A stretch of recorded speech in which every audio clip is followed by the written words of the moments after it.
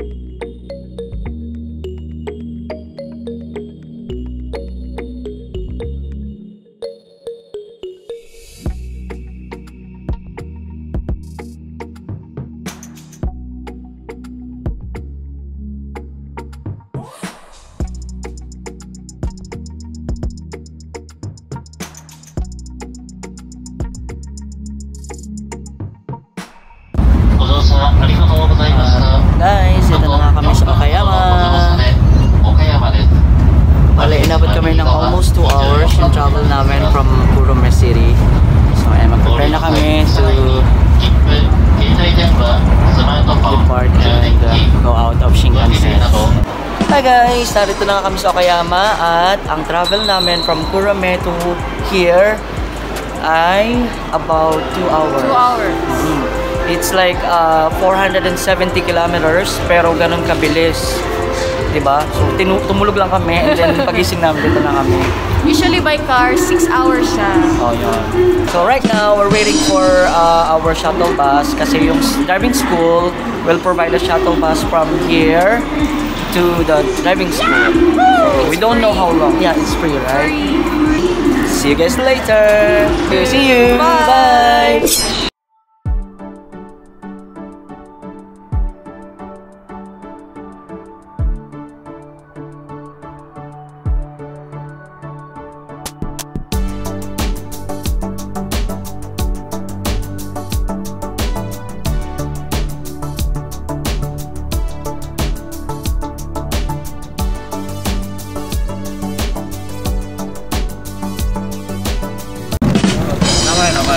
Ito na yung shuttle bus namin guys. Hai, porota desu, roneru. Porota desu, roneru. Hai, kore da. Kore desu. Kore ka. Hai. Guys, ayan na, sakay tayo guys. Inside the shuttle bus now. On the way to the driving school.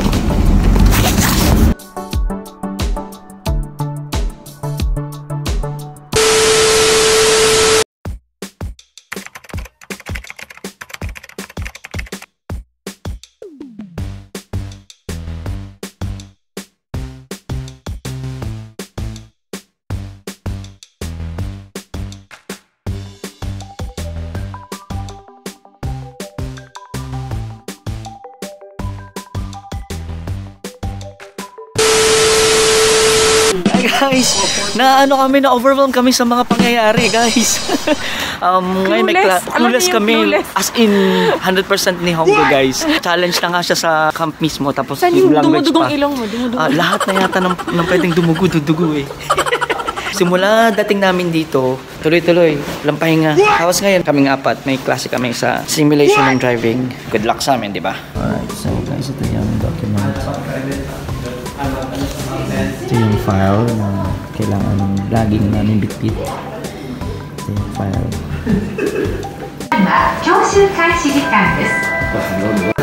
So yan guys, may simulation practice kami. First day of class. Ganyan ang itsura niya. And this is how the accommodation of this driving school looks like. Very simple. Like a basic pillow and bedding. Window view. And a television there. And small refrigerator and a cabinet, and here's the toilet. Right.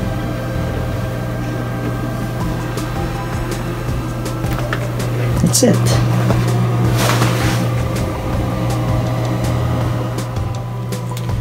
They gave us something like basic toiletries as well. Oh, brush. Nice.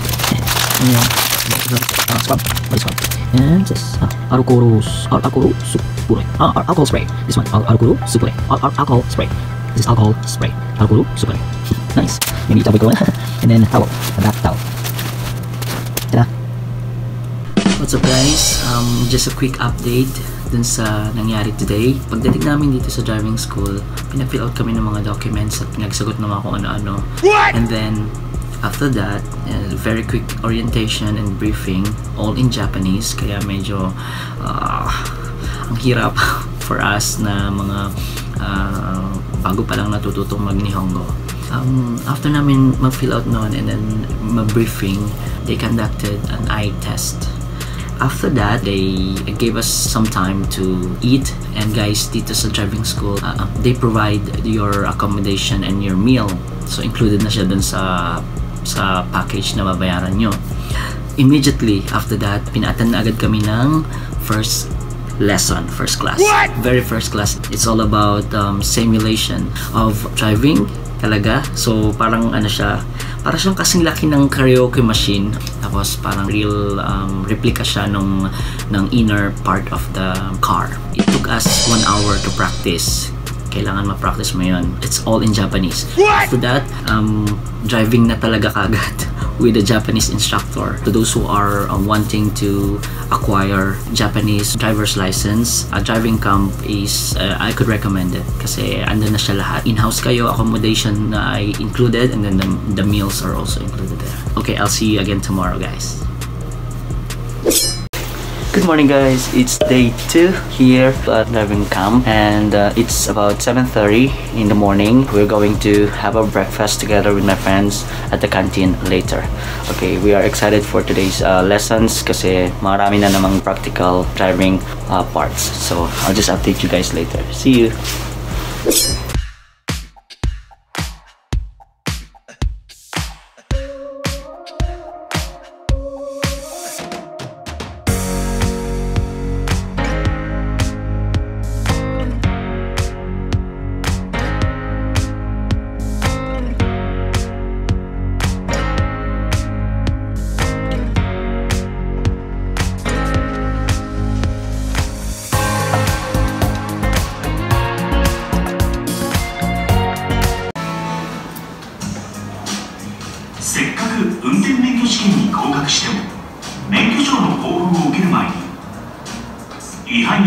What's up guys? Just a quick and brief update of day 2 here at Shoei Driving School in Okayama. Today was quite really busy because we've had 7 classes in classroom, lecture type, and then 2 actual driving lessons. The driving lesson, I think it is getting more difficult than I thought. Today we practiced turning right and turning left, proper timing and distances with intersections. Also in the actual driving, we've practiced the proper acceleration or the proper speed in proper places, like in proper designation on the road. So it's quite getting more difficult. The instructions are all in Japanese, and which made it even extra more difficult. It's really tiring today, but let's do our best. In Japanese they said "akiraminai de." Okay, so I'll just update you tomorrow. See you. Yo, what's up guys? It's 7:20 in the morning. Today is day 3. Let's go.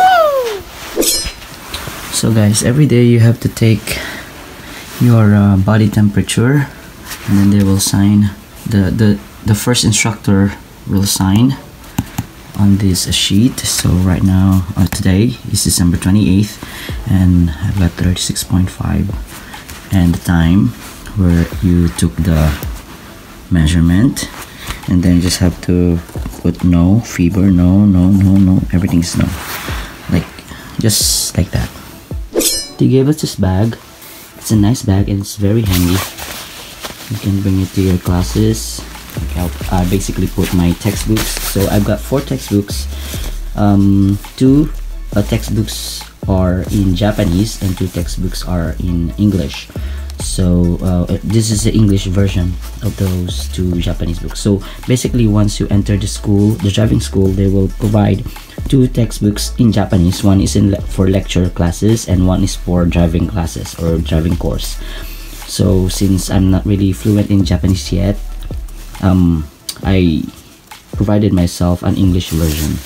So I also got a notebook where I can write notes, my wallet of course, my pens and other stuff, like this is a pen case, and then some school documents like the maps, the course itself, and yeah, the other files needed for everyday's lesson or activity.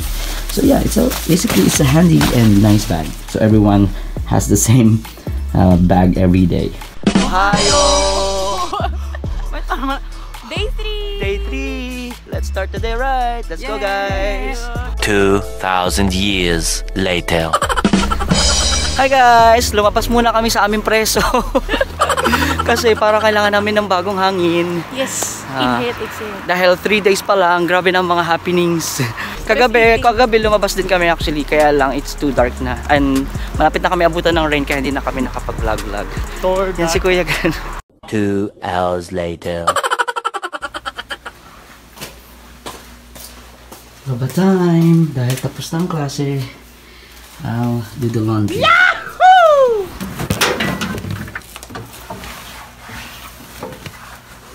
A little longer than a few minutes later. What's up guys? Day 3 here in driving camp in Okayama. As compared to yesterday's schedule, today's schedule was not that busy. We've had 2 classroom lecture classes and 2 driving lessons. Today is not that really enjoyable, I may say. It's getting more, I mean, the feeling, the pressure, it's getting more intense. But I just wish that in the following days I will have, or I will get nicer senseis or nicer instructor. I'm really happy that I'm able to drive a car now, you know. Yeah, this is just an update for today. See you tomorrow. Okay. Oy! Nandiyan pala kayo. What's up guys? So sorry, putulin muna natin yung video dito, okay? Sobrang kasing haba na eh. I decided to make another part in the next upload. So be sure to check it out, okay? For the meantime, ihang muna natin dito about my experiences sa driving camp here in Japan. So if you guys would like to know more of my experiences and would like to see more of my experiences na pwede nyo ring ma-experience here in Japan, be sure to check the next part, okay, in the next upload. So, thank you guys for always supporting my channel, always watching the videos. If you guys are new to my channel, please don't forget to subscribe, like as well, and also hit the notification bell so you will be updated with my other uploads in the future. Stay tuned lang kayo dyan, guys. Relax lang, okay? I'm editing the second part, so check the next part of the driving camp experience in Okayama in my next upload, alright? I'll see you guys soon. Peace out.